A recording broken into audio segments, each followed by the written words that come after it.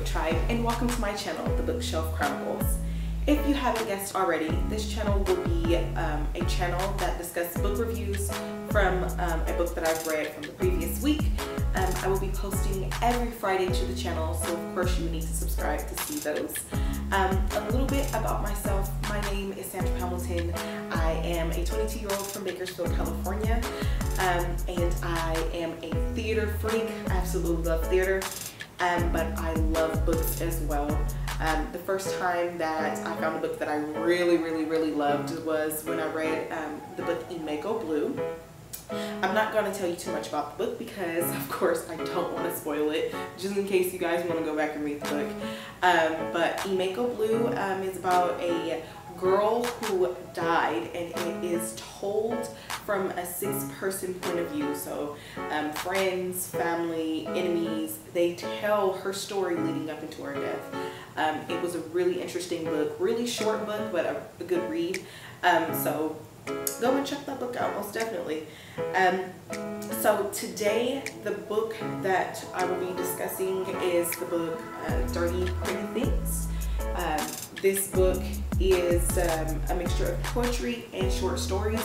But before I discuss that, I want to discuss with you guys how I go through the process of picking the book before I read it.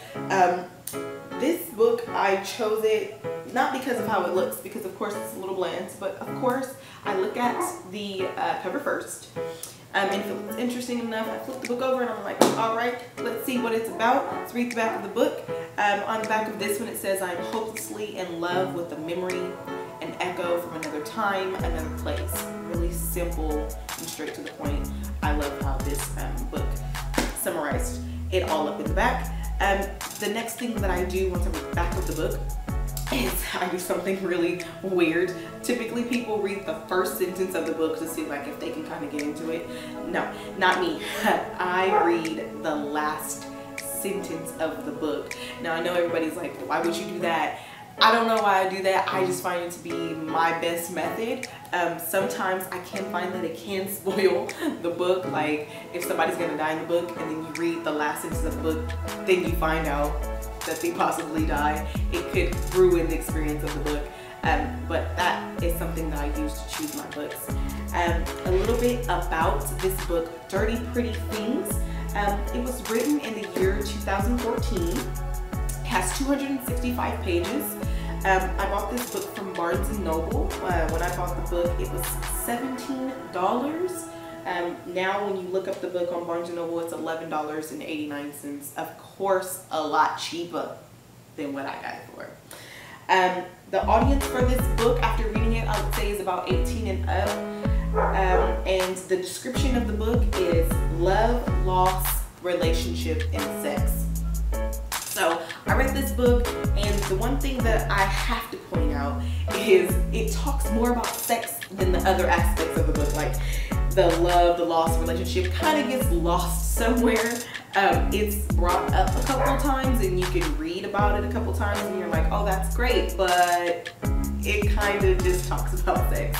So for all of you 50 Shades of Grey lovers, this book will probably be perfect for you. I'm a 50 Shades of Grey fan, so this was not much of a problem for me. As I said, it is a mixture of poems and short stories, which really balances itself out. It's really refreshing to read a couple poems and then boom, you're in a short story, and then read more of the poems and then you're in another short story. And that was really cool to be able to go back and forth. It kind of leaves you guessing. Another thing that is really interesting about this book is he did not write his own introduction to the book.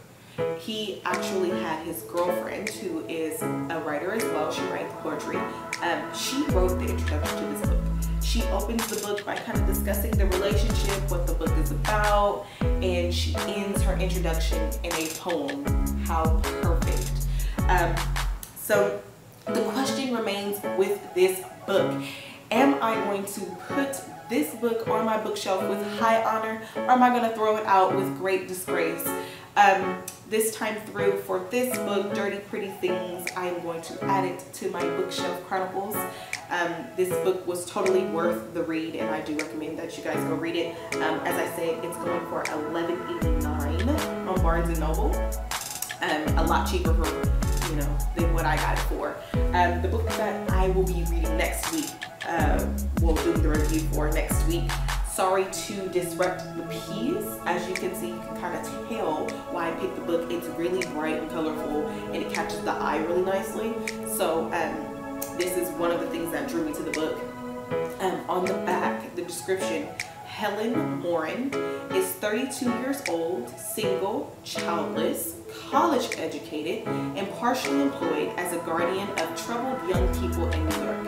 She is accepting a furniture delivery at her shared studio apartment when her uncle calls to break the news her adoptive brother is now dead. Woo! We get a death. That's gonna be kind of cool to read. So next week I'll be discussing this book. Next Friday I'll be posting a video.